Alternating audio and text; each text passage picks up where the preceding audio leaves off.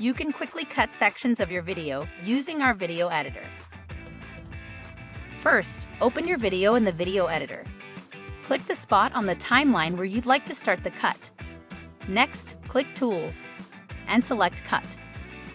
Select the section of the video you want to cut by dragging the red bar along the timeline. You can also use the arrow keys on your keyboard to move back and forth. To preview the cut, click this Preview button.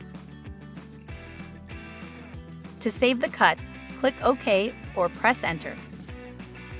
After you add the cut, you will see a dashed red line where the cut occurs on the timeline. To undo the cut later, just click this line, click the cut icon right here, and then click Remove. Capture, create, share with ScreenPal.